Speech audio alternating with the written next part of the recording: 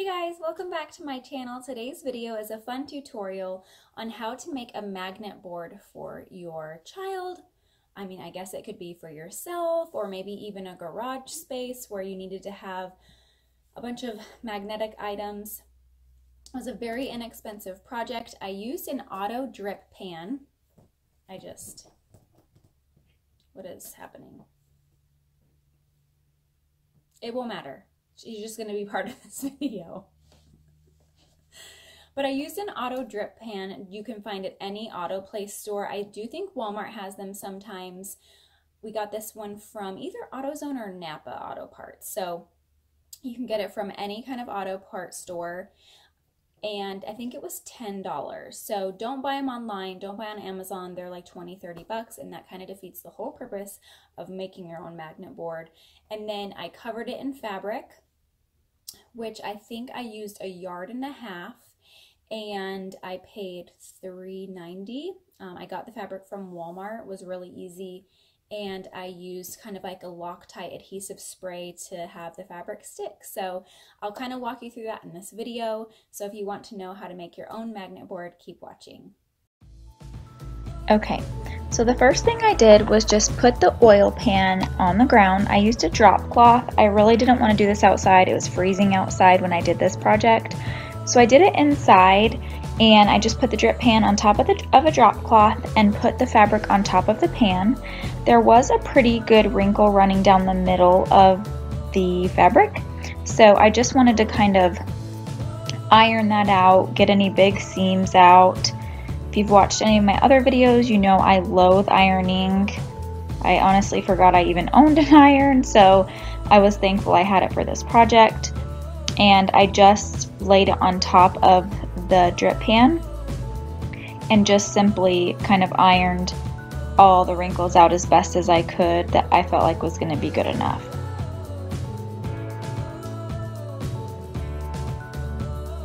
So that's the drip pan I used. I would recommend finding one that doesn't have any raised lettering though in the middle if you can. That is the product I used. It's Loctite. I made sure to get one that adheres to metal, and it's a really easy spray, and it doesn't really smell that terrible inside. And what you're going to do is just like if you were spray painting a regular colored spray paint, I held it about probably 8 inches away from the metal, and you just want it to be a really fluid motion. And I would definitely layer on more than you think. I would go back again if I did it again and just do another layer so it's really thick, and then just make sure that you're getting around the edges and in the corners. And then, like it says on the screen, just let it sit for at least 30 seconds to 1 minute before you begin to lay the fabric on top of the drip pan itself. So I just, once it had kind of set for a little bit, I laid the fabric on top of it, and then think of it kind of like if you were putting a screen protector on your phone. Start from the middle and then start spreading out. That's how you're going to get any bubbles, any air pockets kind of pressed out of there, so that you won't have those areas in or underneath the actual fabric. And you will see in another shot, you'll see kind of that raised lettering of the drip pan kind of showing through the fabric. I didn't really care for this fabric, but if you were making it for someone, or maybe you just didn't want any kind of lettering like that, I would recommend just getting one without lettering. What I did here was I felt like the Loctite didn't get thick enough. So it does make the fabric movable. So if you mess up, you can peel it off and start over. So that's what I liked about that product. And then once I felt like that was a little bit thicker, I didn't really give it any wait time, and I just slapped it back down and then smoothed it into the cracks.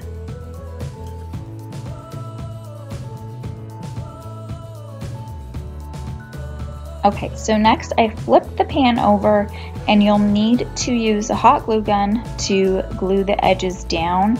I didn't feel like the Loctite was going to be enough to truly glue it down. And what I would recommend, because you're hot gluing on metal so it dries super fast, is do little tiny beads, flip it, and press it down really quickly. Remember, this is really hot. Use your trusty thimble if you want to. I didn't feel like getting mine out. I wish I would have.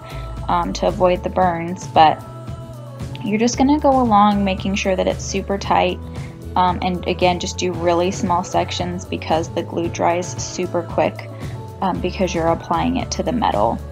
Around the corners, you just do little sections at a time so that you can fold it over to get kind of like a seamless kind of look, so that you can keep going around the edge so that it doesn't look like super crinkly or anything like that. So just kind of keep folding it and then pressing it down.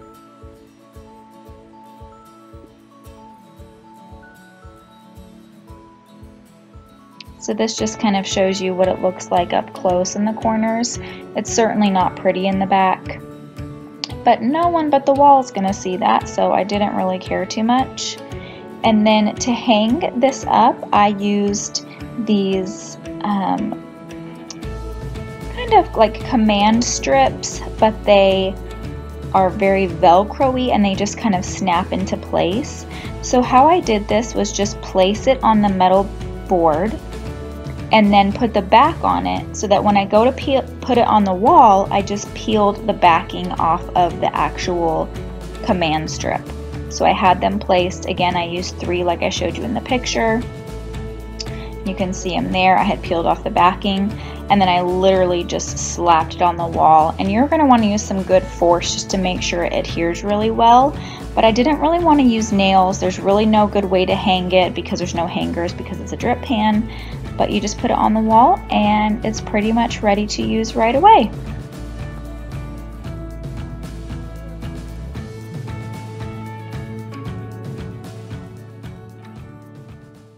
That is it. I hope you guys enjoyed this video. It's a super easy tutorial. You can easily DIY this yourself, and because I didn't use nails, it's not going to hurt my wall. I can take it on or off at any time in case my child grows out of it, or maybe she just doesn't like it that much. You know, you never know when you do DIYs for kids of whether or not they're going to use it. So I hope you guys enjoyed this video, and I will see you next time. Bye.